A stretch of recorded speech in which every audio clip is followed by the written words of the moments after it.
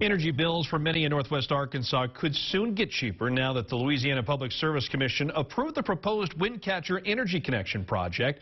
The Southwest Electric Power Company, which is building the wind farm, says the project will deliver more affordable power to customers in Arkansas, Louisiana, Texas, and Oklahoma.